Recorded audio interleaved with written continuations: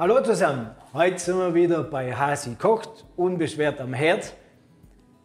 Und ihr seht schon, heute machen wir wirklich was Besonderes. Heute heißt es nämlich nicht nur Haasi kocht, sondern es heißt auch Eugen backt. Eugen ist ein guter Freund von mir und der hat sich mal ein Video angeschaut, wo ich backen habe. Da hat er gesagt, ja, das ist ein schönes Video, aber backen tust du wie ein Koch. Und dann habe ich gesagt, also gut, dann kommst du zu mir und dann zeigst du uns nämlich, wie man richtig backt. Und klar, er ist Bäckermeister, ein Meister seines Fachs, hat natürlich eine tolle eigene Bäckerei, aber Eugen stellt die gerade selber vor, aber kann nicht Sprich machen. Mache ich nie im Unterschied zu dir. Ja. Also, ja, mein Name ist Eugen Steinhauser, ich habe eine Bäckerei in Diepholzhofen, Leutkirch, Diepholzhofen. Und ja, da backen wir sehr traditionell, das ist eine Handwerksbäckerei und da sind wir jeden Tag und jede Nacht feste am Arbeiten. Und jetzt hätte ich dir mal gerne zeigen, wie man Allgäuer Seelen macht.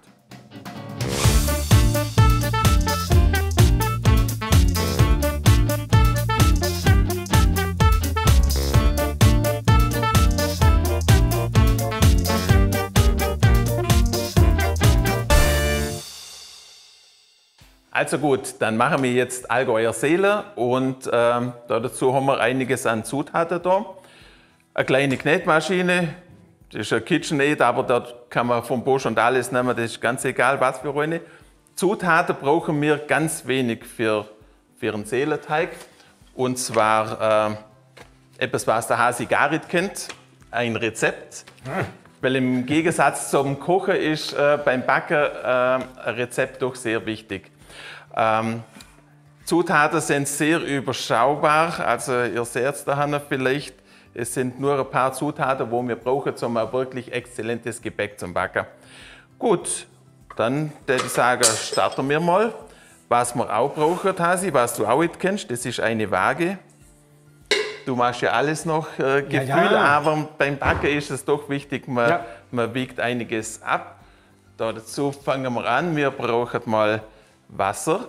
Und darum haben wir das tolle Rezept. Da können wir einfach einmal gucken, was wir brauchen. Da tun wir jetzt 700 Gramm Wasser. Bei kleinen Mengen empfiehlt es sich immer ab zum Wiegen statt ab zum Messen. Das ist einfacher. Einfacher und genauer. Okay. Also nicht im... Ja, man kann es schon auch machen, aber abwiegen ist eigentlich einfacher. Gell? Dann die nächste Zutat, ein bisschen Hefe, frische Backhefe. Die kommt rein und dann brauchen wir noch ein bisschen Salz. Salz ist immer ca. 2%, also ziemlich genau 2% aufs Mehl gerechnet. Viel mehr sollte man nicht davon abweichen, das ist backtechnisch ganz schlecht. Also von der Menge Mehl zu Salz 2%? Genau, also immer vom Mehl sind es 2%, was man Salz braucht. Bei so kleinen Teigen ist es immer ein wenig schwierig zum Abwiegen mit der Waage. Man kann auch dann 2 Teelöffel zum Beispiel nehmen. 2 Teelöffel entspricht ungefähr 20 Gramm oder der Teelöffel 10 Gramm. Frage, die immer wieder auftaucht. Wir haben es schon mal davor gehabt, Salz und Hefe.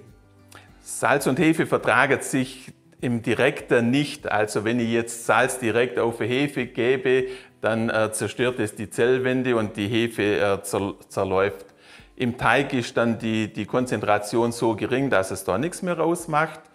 Aber direkt sollte man sie zusammengeben. Ja, also wenn du das jetzt hier ins Wasser reingibst... Im Wasser ist es kein Problem, weil wir jetzt gleich das Mehl dazu tun und gleich den Teig laufen lassen. Okay. Darum ist das da kein Problem.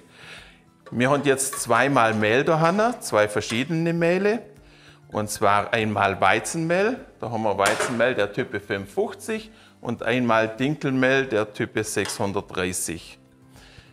So, das tun wir rein. Also du hast jetzt hier Weizen und Dinkel, gell? Genau. Ah, okay.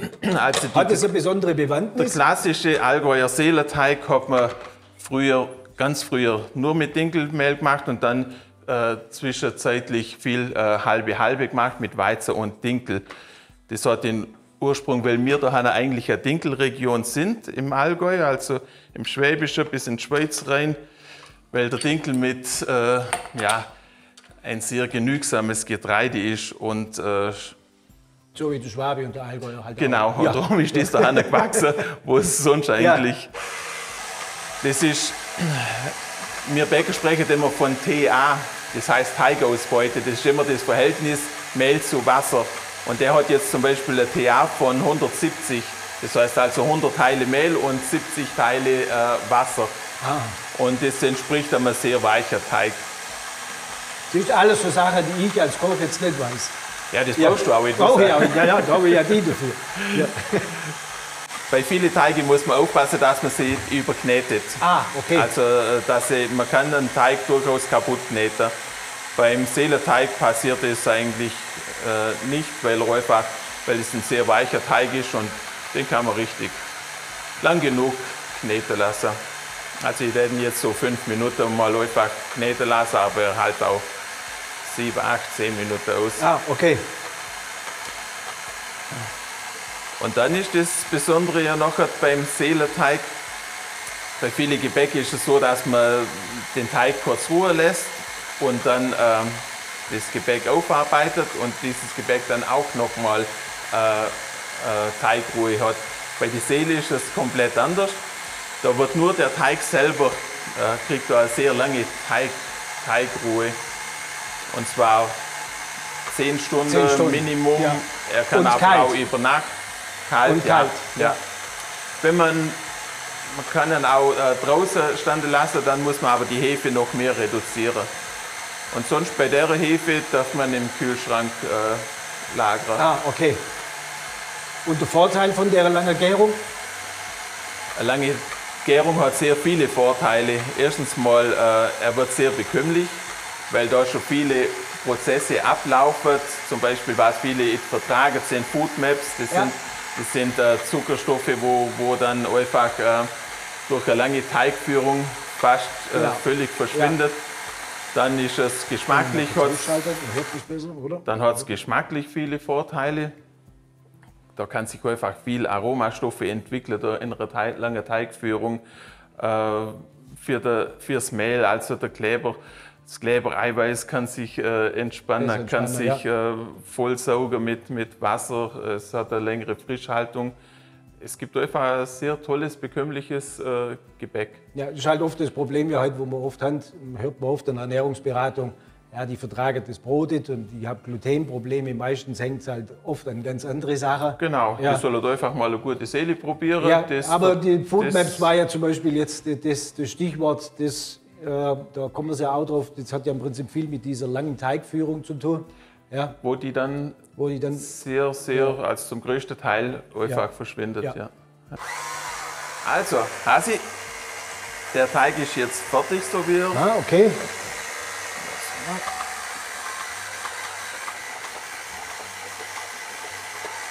Guck mal, und jetzt löst er sich auch schön vom Messer. Wunderbar, super, also, sehr gut.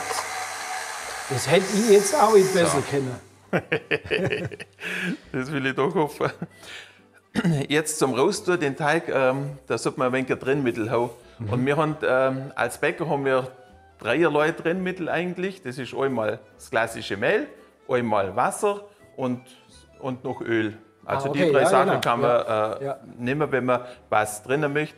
Öl nimmt man in der Regel, wenn man es in eine Schüssel rein tut, wo man wieder raus tun will. Wasser nimmt man, wenn es weiche Teige sind, sehr weiche Teige, nimmt man es lieber mit Wasser. Und die normale Teige tut man es mit Mehl. Okay? Und bei dem tut man es jetzt so machen, dass man es ein bisschen die Hände nass macht. So, der Haken raus. Und dann siehst du auch gleich, was das für ein schöner Teig geworden ist. Ja, klasse. So, ein bisschen nass, dann können wir den Haken weg tun. So, den können wir auch ein bisschen. So, dann lassen wir den gleich mal raus. Jetzt siehst du, das ist ein Teig, der fließt fast gar so weich ist der. Genial. Ja, wie wenn du das schon mal gemacht hättest. Zweimal in den letzten 30, 40 Jahren. So, prima. Der Teig, der wird jetzt so liegen bleiben. Man kann auch eine größere Schüssel nehmen und abdecken? dann müsste man abdecken. Also Teige muss man eigentlich generell abdecken, weil die verhautet sonst und immer eine Haut am Teig ist immer schlecht. Ah, okay, ja. Also abdecken und dann bleibt der mindestens 10 Stunden liegen. Man kann ihn auch über Nacht machen und dann kann er auch mal ein bisschen länger liegen bleiben, das spielt keine Rolle. Aber 10 Stunden sollte er auf jeden Fall mindestens liegen bleiben, ein guter Seelenteig. Okay. Okay. Wir warten jetzt natürlich jetzt keine 10 Stunden. Du hast schon einen mitgebracht. So. Genau, da haben wir die Stellen wir Maschine den weg. hierher. Super Sache. So, und wenn der Teig jetzt 10 Stunden gegangen ist, darf ich dir das noch geben? Jawohl. So, wir haben da eine schöne Arbeitsfläche, die machen wir jetzt leicht nass.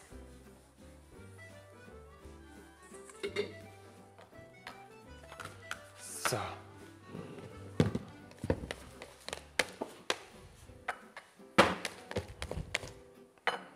Jetzt schauen wir mal, wie der rauskommt. Und den tun wir jetzt einfach. Guck mal, das sieht man jetzt auch oben, was der für eine Porung hat. Für eine schöne. Gell? Ja, das ist jetzt wichtig. Ja. Da sieht man, dass der jetzt einfach schon eine Entwicklung hinter sich hat, die schon sehr viele Stunden geht. Guck mal. Ja, super. Siehst, der schaut natürlich toll aus. Und das gibt ja dann auch die grobe Porung. Genau. Und die grobe, danke. Die grobe Porung, wo nachher das fertige Gebäck hat, sieht man da jetzt auch schon ganz schön an dem Teig. Aha. Da ist es nämlich auch schon so. Die ist jetzt ein wenig aufgeplatzt, weil wir die jetzt aus dem Kessel praktisch oder aus der Wanne rumkippt haben. Gut, und dann würde ich sagen, machen wir gleich Seele. Die werden eben gleich gemacht und gleich gebacken. Also ohne, nicht nochmal Gärung, also die haben wir ja lang genug. Genau. Ja. Und dann mache ich jetzt eure klassische Seele. Und da kommt dann, das haben wir da, Kümmelsalz, also grobes Salz und Kümmel. Ja, okay. Und jetzt zeige ich dir, wie man eine klassische Seele macht. Mit den Händen, da her. Ja, das gefällt mir. Man tut es abstechen Jawohl. und zieht so eine Seele. Und das ist eine klassische Seele. Du hast ein Anti-Haftblech, dann können wir da auch direkt auf das Blech da gehen. kannst du direkt drauf. Alternativ, wer so ein Blech nicht hat, kann es einfach auf Backpapier, auf ein Backpapier setzen. Oder ins Kaufen. Das wäre auch eine Alternative. Und wer beide sich hat, kann bei uns auch eine fertige Seele kaufen. Ja, das ist die Alternative haben wir auch noch. Ja. Okay, machen wir nochmal Wie viele eine. Seelen machst du denn da jeden Tag? Ungefähr. Wir sind eine kleine Bäckerei, wir machen, ich denke, so 500, 600, sowas machen wir. Jetzt gibt es auch Varianten. Man kann jetzt zum Beispiel Säuterseele machen. Das machen wir jetzt einfach mal 2. Säuter für diejenigen, genau. Wiener Würstchen Genau. oder Frankfurter. Ja. Genau. Und bei denen ist jetzt, dann nimmt man das Würstle, Seelenteig drauf, zack, zack, einschlagen, einpacken. Da freut sich die Bursche vom Kamerateam da wieder, da können sie gleich wieder futtern. Ja. So eine klassische Allgäuer Seele gehört natürlich Kümmelsalz drauf. Kannst du mir vielleicht gerade mal noch kurz rübergeben? So. Also grobes Salz und ganzer Kümmel. Das ist aber anders Salz, wie ich immer da habe. Ja, das ist ein Brezelsalz. Ist das. Ah, okay. Und das sind einfach keine großen Salzkristalle, sondern das sind einfach ein normales Salz, wird da einfach zu Körnern gepresst. Ah, okay. Und darum ist das klassische Brezelsalz. Ja. Gut. Passt. Okay. Und jetzt lässt du mir nochmal ein Blech geben. Jawohl. Jetzt machen wir nochmal eine klassische Seele. Also einfach Hände nass machen. Und dann ganz ansetzen, abdrücken und langziehen. So, das gibt eine klassische Seele. Und dann haben wir noch die Möglichkeit, einfach für uns, wenn man jetzt was möchte, kleine Seele machen, wo man einfach ein bisschen eine Abwandlung hat. Okay, so Sesam. Sesamseele. Mohnseele, etwas, was du wahrscheinlich gern magst. Ja, meine Buben mögen das. Eine Käseseele. Da tun wir sie auch einfach drin wälzen Cool. und absetzen. So. Von der können wir auch ruhig nochmal eine machen. Ja, wenn das deine Buben mögen, müssen wir da sowieso mehr machen. Ja. Sonst kriegst du ja nichts. So. Super. Prima. Und jetzt hier nochmal ein bisschen Kümmelsalz drauf. Gut, Hasi, jetzt kommt dein Part, der Ofen. Ja. Wir haben jetzt den Ofen ja schon mal, warte mal, ja, eingestellt. Du hast gesagt 240 Grad. Ja. Ober-Unterhitze und Dampf. Jawohl. Warum Dampf? Also ein Dampf macht einfach eine elastische Oberfläche. Es gibt ein wenig einen schöneren Glanz. Wer jetzt keinen Dampf hat, der kann auch Wasser rein tun, dann muss es auch gehen. Aber es ist natürlich schöner zum Backen mit Dampf. Und das können wir jetzt einfach mal ausprobieren, was wir da für ein Ergebnis hinkriegen. In der Backstube selber machen wir es auch mit Dampf. Da backen wir auch mit Dampf. Und das probieren wir jetzt einfach mal aus. Ja. Du hast das? Wir haben hier ja schon der andere jetzt hier kurz eingestellt. Da machen wir einen Teil hier rein und einen Teil hier rein. Oder? Also gut. Also wir machen hier 240 Grad Ober-Unterhitze und Mitteldampf. Okay. Für diejenigen, die einen Dampfbackofen haben. Hier schieben wir das mal gleich rein, bitteschön. Ober-Unterhitze machst du in die mittlere Einschub, oder? Ja. Bei Ober-Unterhitze. Und hier auch. Müssen wir hier, weil wir haben eine Stufe Zirkus haben, da braucht man nicht unbedingt vorheizen. Hier bei Ober-Unterhitze denke ich schon. Müssen wir jetzt schauen, dass die Temperatur genau passt, oder können wir es auch reinmachen, wenn es ein bisschen weniger Hitze hat? Ja, die muss genau passen. 240 ist jetzt ein guter Mittelwert. Das kann auch sein, manche Backofen, die sagen, wir haben ein besseres Ergebnis bei 250 oder sogar bei noch höheren Temperaturen. Im anderen Ofen, der muss vielleicht bei 230 backen. Da muss man unbedingt ausprobieren. Ganz wichtig. Ja. Okay. Gut. Du, weil ich gebe ja normal nie groß Zeit ein. Was geben wir hier jetzt für eine Zeit ein? Also die haben so um die 20 Minuten. 20 Minuten. Okay. Schalten wir mal ein, 20 Aber Minuten. 20 Minuten ist hier auch ein Richtwert. Ja. Also ganz wichtig, das ist. Wir haben uns da unterhalten auch über fallend backen.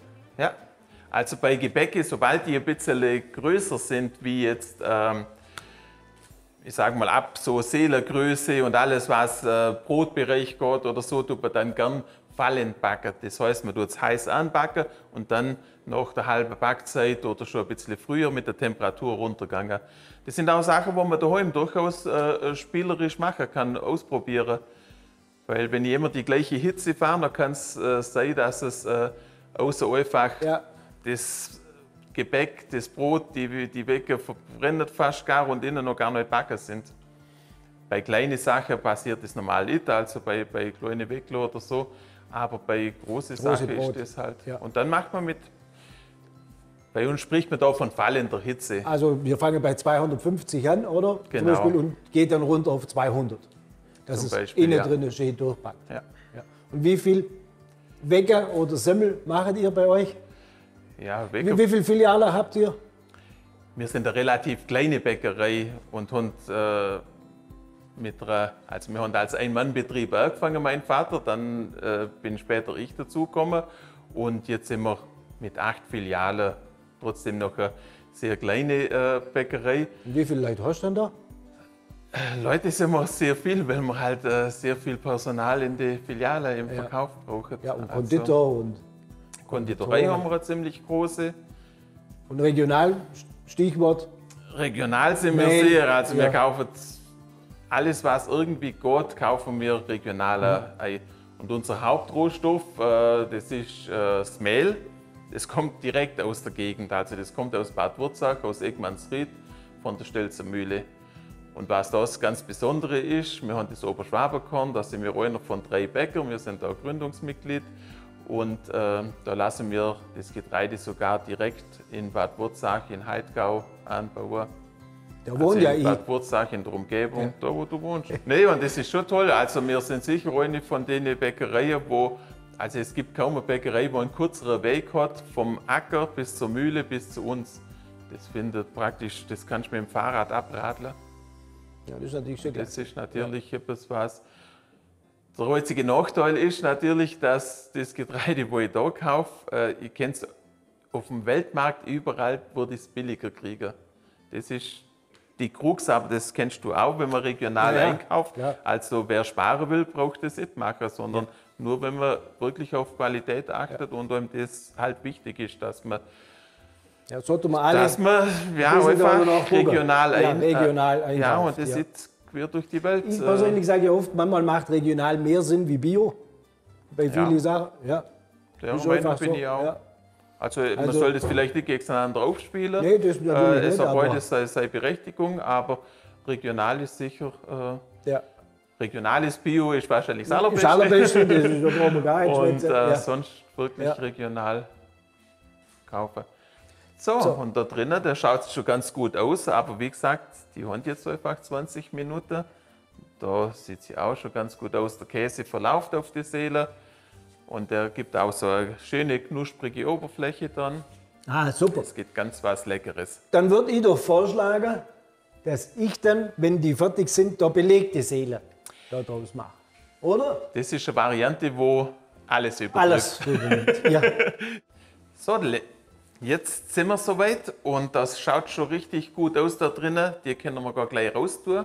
Und was wir jetzt gerade eben festgestellt haben, da Hanna, wir haben zweierlei Öfen, fast identisch, die gleiche Temperatur eingestellt. Und trotzdem sind die da Hanna jetzt fertig und die können wir jetzt rausholen. Und die anderen sind noch ganz so weit. Einfach nicht stur nach der Zeit gegangen, sondern einfach raus tun, wenn sie fertig sind. Ja. Okay, dann tun wir die mal raus. Ja. Wenn man mit Dampf backt, ein bisschen aufpassen. So. Ja, und da haben wir jetzt wunderbare Seele. Das ist jetzt die klassische Allgäuer Seele. Und dann mit Käse überbacken, Mohn oder mit Sesam. Und sobald die da ein bisschen schöne Farbe kriegen, kann man sie raus tun. Und auch ein schöner Boden, herrlich, wunderbar. Aber wir müssen die jetzt auch richtig abkühlen lassen, gell? Die tun wir jetzt richtig abkühlen lassen. Und zum Abkühlen sollte man sie immer auf einen Rost legen oder auf ein Holz, hast du oder gesagt, auf eine Holzplatte. Warte, gib dir gerade schon eins. Man soll es nicht auf dem Metall oder auf dem Stein liegen lassen, weil sie sonst halt unten anfangen zu schwitzen. Also das ist gar nichts. So, hier drauf. Und da lassen wir sie. Und dann guten Appetit. So Hasi, die Seelen sind fertig und die sind jetzt ausgekühlt. Und jetzt machst du noch ganz was Besonderes draus, und zwar belegte Seele. Ja. Gut. Dann Eugen, schneid sie mal schnell auf. Du sie dir mal aufschneiden. Belegte Seele könnt ihr natürlich machen, wie ihr wollt. Jetzt kommt wieder mein Part. Vergessen das Rezept. Wir machen das, was da ist. Ja. Ich habe jetzt hier einen wunderschönen Schwarzwälder Schinken. Habe hier einen ganz tollen Schnittlauchkäse und einen Bauernkäse von der hiesigen Käserei. Habe ich mir hier einfach ein klein bisschen eine Soße hergestellt. Ob du jetzt Ketchup dann nimmst oder bloß eine Kräuterbutter oder sonst, das spielt überhaupt gar keine Rolle da. Also wie gesagt, man kann auch bloß Kräuterbutter drunter tun oder sonst was. Wir machen jetzt hier ein klein bisschen die Soße drauf. Bitte nicht zu viel eingehen, dass wir uns in die Quere kommen. Ja. So, dann legen wir das jetzt hier drauf. Wie gesagt, wir können auch bloß eine Kräuterbutter drauf.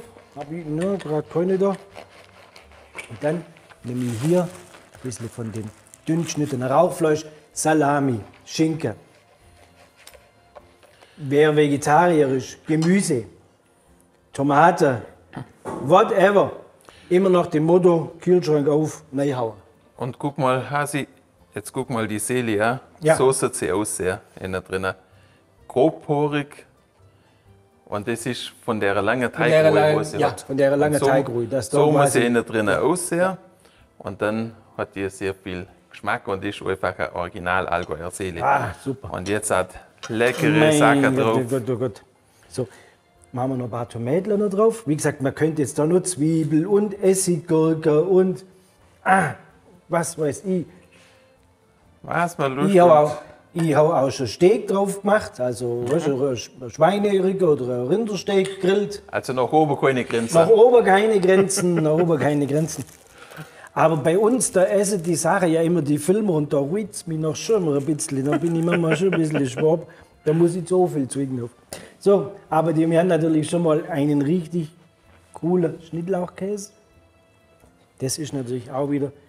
Aber wenn du sagst, man kann drauf, du was man will, aber die bekannteste belegte Seele bei uns sind einfach Rauchfleischseele oder Schinkenseele. Ja, Rauchfleisch oder Schinken. Das, aber ich sage auch, wichtig ist halt, dass man einen richtig guten Käse und ein gutes Rauchfleisch hat. Gell? Also jetzt so, naja, ihr wisst schon, was ich meine. Einfach auch regional. Wir haben hier regionale Metzger, wir haben hier regionale Käsereien, wo einfach ein tolles Produkt machen und das ist natürlich dann ein riesen Unterschied.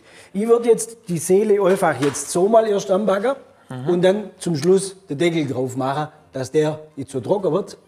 ja, aber... Willst du nebenan legen? Also kann man da durchaus... Können wir da machen? Ja. Okay. Da haben wir Platz. Ja. Ich habe jetzt meinen Ofen eingestellt auf Thermogrille. Das heißt, wir haben Umluft und von oben Grillfunktion und da schieben wir die jetzt ziemlich oben rein.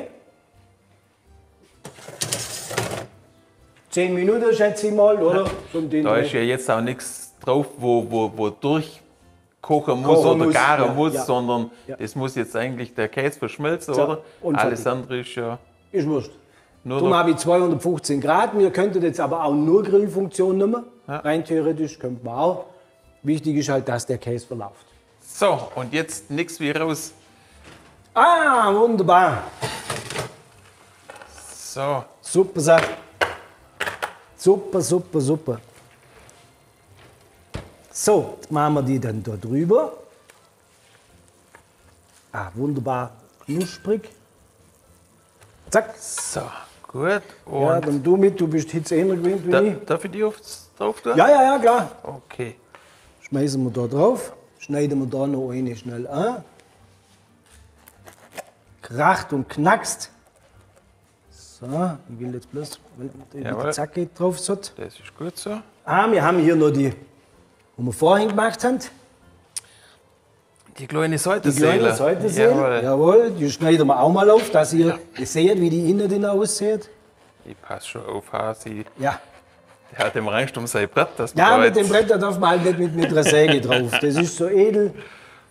Und das ist jetzt die Seitenseele, wo einer drin die Seitenwurst ist. Cool. Oder das Wienerle oder wie auch immer. Käseseele, Käseseele brauchen wir nicht ausschneiden. Sesamseele Mohn und Sesam. und Sesam. Super. Haben wir gut nachgebracht. Ja, jetzt haben wir was geschafft. So heute, gut. ha? Eigentlich war jetzt klasse. In dem Ich Fall. hoffe, wir haben euch da ein paar Sachen vermitteln können. Es ist halt immer gut, wenn man dann einen Fachmann noch mit da hat. Ja, der große Fachmann ist da, Hanna. Da, jetzt, Ja. Wenn man das jetzt riecht, mein lieber Scholli. Ja, so kann man Allgäuer Seelen noch aufwerten. Super, Perfekt. wunderbar. Ich hoffe, es hat euch gefallen. Eugen, vielen Dank. Ja, danke dir, Hasi, dass ihr auch kommen dürfen. Ja. Und in diesem Sinne, einen guten Appetit. Und wenn es euch gefallen hat, Daumen hoch, abonnieren und sonst behaltet es für euch. Euer Haasi.